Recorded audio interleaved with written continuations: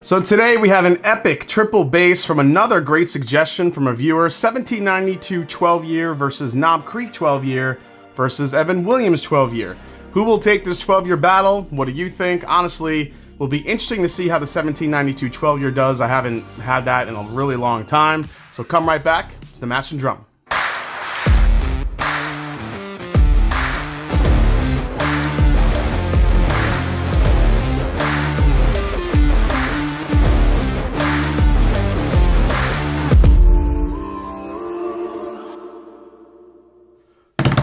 What's up, folks? I'm Jason C, and welcome back to the Mash and Drum. Like, subscribe, and help me get to that 100,000 subscriber milestone for 2024. Appreciate the support.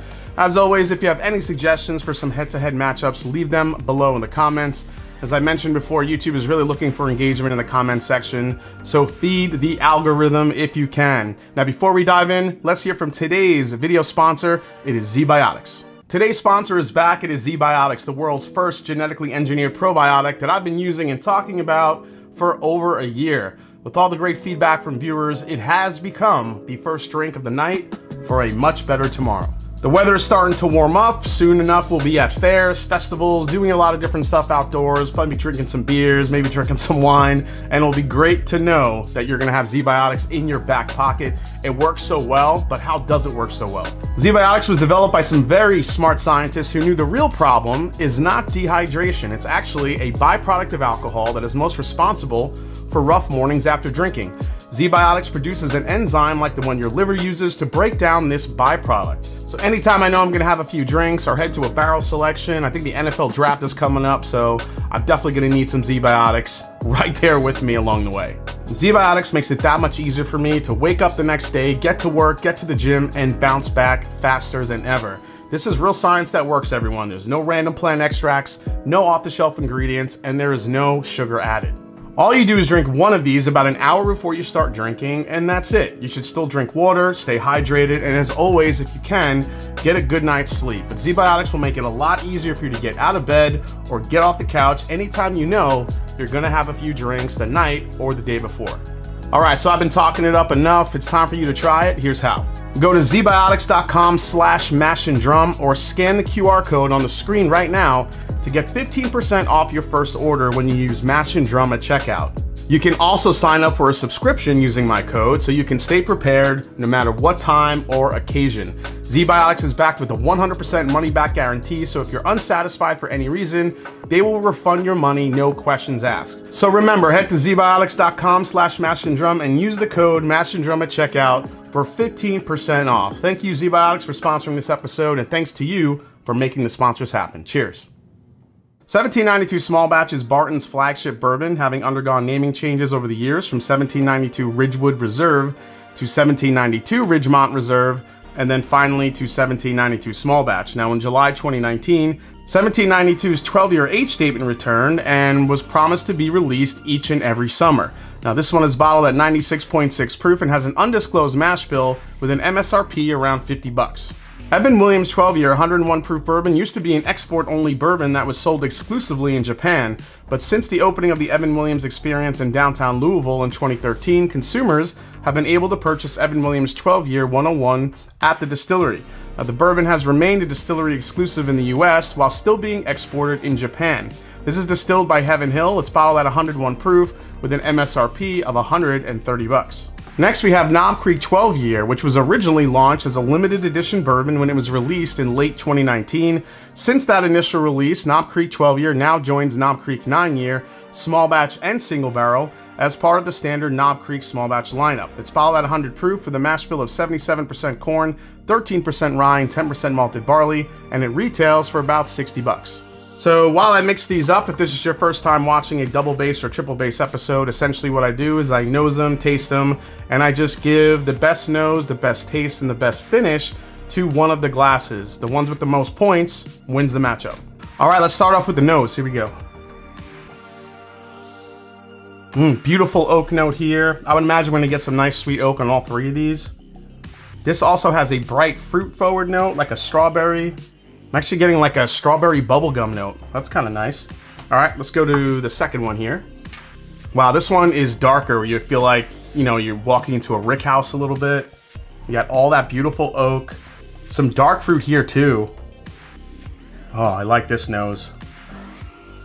I don't know, this one just has more of a light and dark balance, and the flavors just seem deeper on the nose. All right, last one. So a little more oak here, but this is getting into more baking spices. So 3 very different noses. You have a lot of sweets. This is kind of a dark fruit, dark oak, and then this one is, you have the dark oak, but there's more baking spice here. I don't know, as far as nose goes, oh, man. Yeah, I'm gonna have to give the nod to B. So B is gonna get the 1 point for the nose. Let's go to palate, here we go. That immediately hit my palate with just some straight up deliciousness right there. Not very detailed, just straight up deliciousness. Like as soon as it hit the front of my palate, it just explodes with flavor. That is really, really nice. This one might have been my second place nose if I had to give a nose a second place, but love the palate on this one. So second sip, I feel like the oak takes a little bit more of a back seat and it gets a little bit more of an ethanol kick on it. Hitting like a bright powdered sugar note. It's very sweet at the same time of trying to balance some oak out, but I really feel like the sweet is really taking over on that one. All right, letter B, here we go. Yeah, and on this one, the nose matches the palate. The palate has a deeper, richer oak profile, not as sweet as A. It's a little bit more into kind of like borderline leather tobacco type notes that you get on older age bourbons. I feel like I'm getting a little chocolate here too. One more sip of B. That's fantastic. It's dark, it's rich. It's not giving me that like powdered sugary like aftertaste I was getting with A. I think B so far, I don't know. B so far is doing pretty well. I'm not sure what B is, but it's so interesting to me. I always tell everybody that like the lineup that you utilize in a blind flight absolutely affects the entire flight. You may think you know what you're tasting, but when you start lining up different bourbons and ryes or American whiskeys in a flight, the one that precedes it, the one that goes after that whiskey, and the one after that, they all sort of affect each other. All right, last one here. Whoa, what was that flavor I just got? Was that like toasted coconut? What the hell was that? I don't think it's a toasted coconut, but there is definitely like a sugary, almost almondy type note. Again, the baking spices are really heavy in this one. So maybe it's just more of like a cinnamon clove type thing I'm picking up. It's interesting, this one seems to be the most tame coming off these two. I feel like these two are really kind of punches in the face. This one I feel like has some really nice balance, but I don't think it's standing up to number 2 here. Yeah, number 2 is pretty dark and delicious. Really like that one. Let's go to number 1. Number 1 has, this is gonna sound crazy, but you guys know what like those Italian rainbow cookies are with like the 3 different colors in the middle? I'll put a picture here to show you. So it's like 3 different color like cakes with jelly in the middle and some chocolate around it. And they're pretty damn delicious. The flavor I'm getting on this is reminding me of a rainbow cookie. And it's bizarre. I don't know where that's coming from. I love blind taste. See, this is what happens. Start picking up crazy flavors. Yeah, it's giving me like almond extract vibes, which you use a lot of, well, at least my grandmother did in, you know, rainbow cookies. That's crazy. We'll go to B here again. Yeah, I think I have to give it to B still.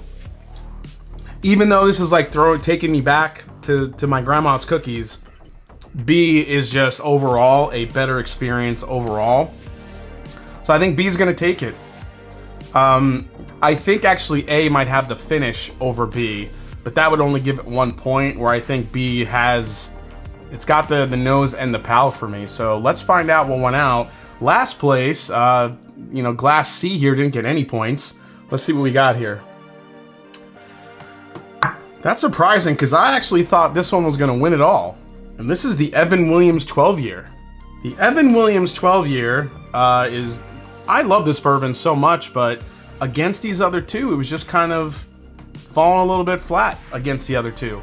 Still an absolute delicious bourbon, but what's crazy about this one is that it's 130 bucks versus these other two, which are less than half the price. So let's move this one on over. Now let's find out what my grandma's cookie, rainbow cookies recipe was. Really? My grandma's rainbow cookies is the 1792 aged 12 years, which means Knob Creek 12 year, man. Even with all this air out of the bottle, all this oxidation, it still just kicks ass. I don't know.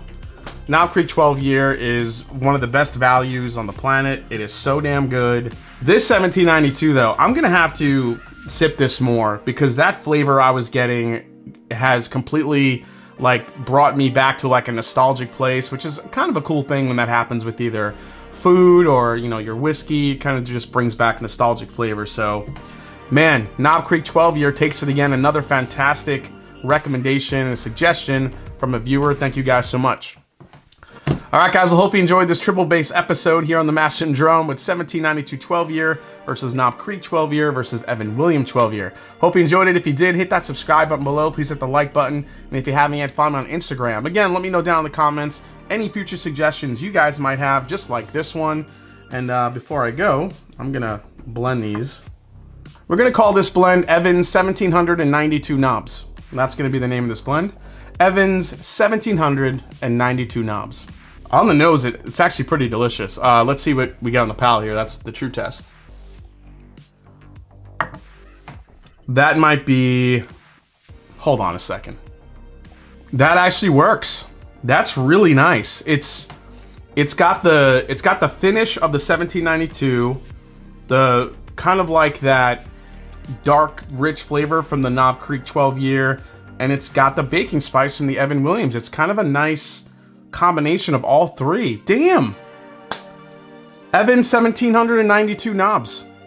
If you have all three of these, you should try the blend. Just do some equal parts. I'm sure it needs to be tweaked a little bit, but that's really good. That might be my favorite blend I've done in a while. So with that said, as I always say, it's not about the whiskey, it's the people you share it with. Cheers. I'll see you next time right here on the Master and Drum. Cheers, folks.